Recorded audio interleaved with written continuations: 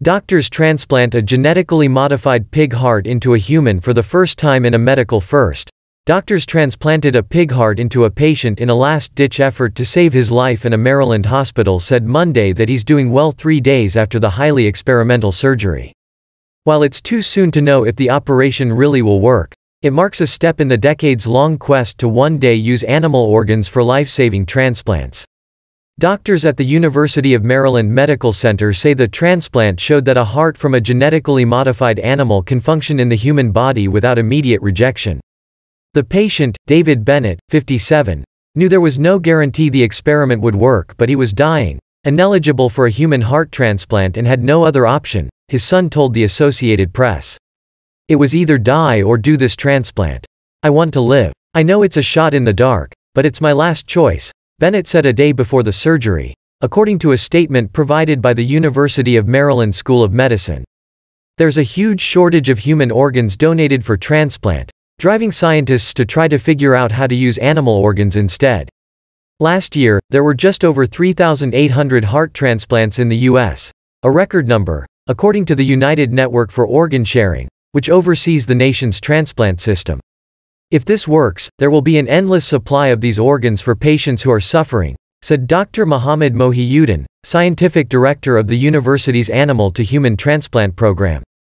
But prior attempts at such transplants, or xenotransplantation, have failed, largely because patients' bodies rapidly rejected the animal organ. Notably, in 1984, baby Phi, a dying infant, lived 21 days with a baboon heart. The difference this time?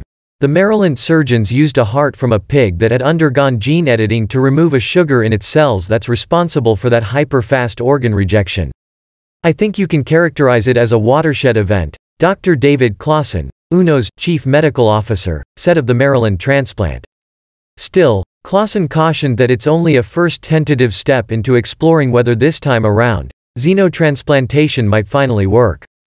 The Food and Drug Administration, which oversees xenotransplantation experiments, allowed the surgery under what's called a compassionate use emergency authorization, available when a patient with a life-threatening condition has no other options. Just last September, researchers in New York performed an experiment suggesting these kinds of pigs might offer promise for animal-to-human transplants. Doctors temporarily attached a pig's kidney to a deceased human body and watched it begin to work. The Maryland transplant takes their experiment to the next level, said Dr. Robert Montgomery, who led that experiment at NYU Langone Health. This is a truly remarkable breakthrough, he said in a statement. As a heart transplant recipient, myself with a genetic heart disorder, I am thrilled by this news and the hope it gives to my family and other patients who will eventually be saved by this breakthrough. It will be crucial to share the data gathered from this transplant before opening the option to more patients, said Karen Maschke, a research scholar at the Hastings Center, who is helping develop ethics and policy recommendations for the first clinical trials under a grant from the National Institutes of Health. Rushing into animal-to-human transplants without this information would not be advisable, Maschke said. The surgery last Friday took 7 hours at the Baltimore hospital. He realizes the magnitude of what was done and he really realizes the importance of it, David Bennett Jr. said of his father.